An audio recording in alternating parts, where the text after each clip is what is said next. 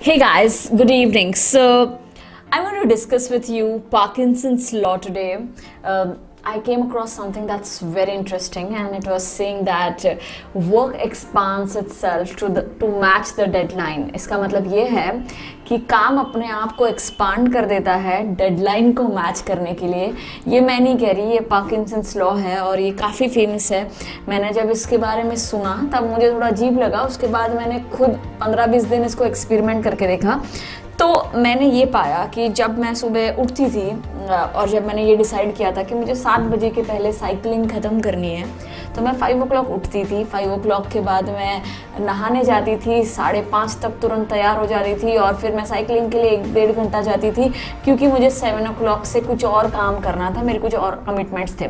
But जब मैंने वो छोड़ दिया, जब मेरी 7 o'clock की कोई कमिटमेंट नहीं बची, तो ऑटोमेटिकली मैंने उठना लेट शुरू कर दिया. ऑटोमेटिकली मेरी साइकिलिंग 6 बजे 7 बजे जो फिनिश होती थी वो 8:30 बजे फिनिश होने लग गई. उसके बाद उसका इम्पैक्ट थोड़े पूरे दिन पे पड़ने लग गया. सिमिलरली अगर आप देखो तो जब आपको सुबह 7 o'clock का फ्लाइट पकड़ना होता है, आपका ऑटोमेटिकली सारा काम 7 बजे के पहले ख़त्म हो जाता है. जब आपको एग्ज़ाम के लिए प्रिपेयर होना होता है तो ऑटोमेटिकली सारा सिलेबस उस डेट पे ख़त्म हो जाता है. बट अगर बोला जाए कि एग्ज़ाम 10 दिनों के बाद है, तो शायद 10 दिन तक हमारी पढ़ाई कभी ख़त्म नहीं होती. सिमिलरली आप कोई भी काम में देख लीजिए, अगर आपको बोल दिया जाए कि आपकी डेडलाइन 10 तारीख के बदले 5 तारीख की है, आप ऑटोमेटिकली सारे डिस्ट्रैक्शंस अवॉइड करके टाइम ढूंढोगे कि आप फास्टेस्ट कैसे काम करके 5 तारीख तक उसको फिनिश करते हैं. तो जब ये पार्किंसंस लॉ आया तब मैंने ये ऑब्जर्व किया, मैंने 2-3 चीज़ें खुद को बताई. पहला रूल मैंने ये बताया कि डेडलाइंस के साथ काम करो. डेडलाइंस के साथ आप जैसे ही काम करते हो, ऑटोमेटिकली आप सारी डिस्ट्रैक्शंस को हटा के सिर्फ वही काम करते हो.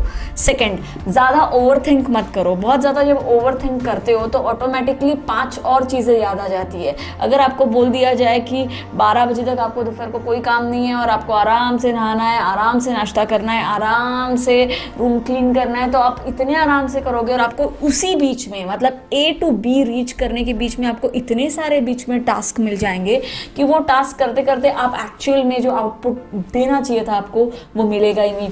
और थर्ड थिंग मैंने ये अपने आप को बताई है कि जब भी हम डेडलाइन के साथ काम करते हैं, तब उस डेडलाइन के साथ एक रिजल्ट ओरिएंटेड गोल रखो. मतलब रिजल्ट ओरिएंटेड गोल का मतलब ये होता है कि अगर 5th तक मैंने पढ़ाई करनी है या 5th तक मैंने ये एग्ज़ाम का प्रिपरेशन करना है, तो साथ साथ में मैंने सिर्फ प्रिपरेशन नहीं करना, मैंने एक एग्ज़ाम दे के भी देखनी है और उस एग्ज़ाम देने के बाद मैंने जो रिज़ल्ट आता है उसके रिज़ल्ट्स के साथ अपने काम को मैप करना है. इसका मतलब ये है कि I should not just give my self goals कि हाँ मुझे मैथ्स प्रैक्टिस करनी है इसलिए मैथ्स प्रैक्टिस करने चली गई, या मैथ्स की प्रैक्टिस करनी है इसलिए मैथ्स की प्रैक्टिस करने चलेगी. No, what you have to do instead is you have to give yourself a result oriented deadline.